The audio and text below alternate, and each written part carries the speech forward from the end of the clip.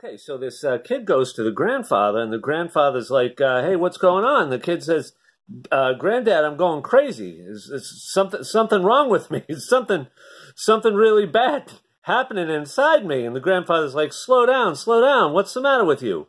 And the kid says, "I don't know which way to think. I don't know which way to jump." And the grandfather says, "Have you checked for wolves?" The kid's like, "What are you talking about?" And the grandfather says, "Okay, well, it's like you got two wolves inside you. You got the good wolf. Good wolf gets coffee for people, whatever. The bad wolf parks in your space after you shovel it out." And the kid's like, "Whoa!" And the kid says, "How do I make the good wolf win?" And the grandfather says, "You're not listening to what I'm saying. Problem is, you've got wolves living inside you."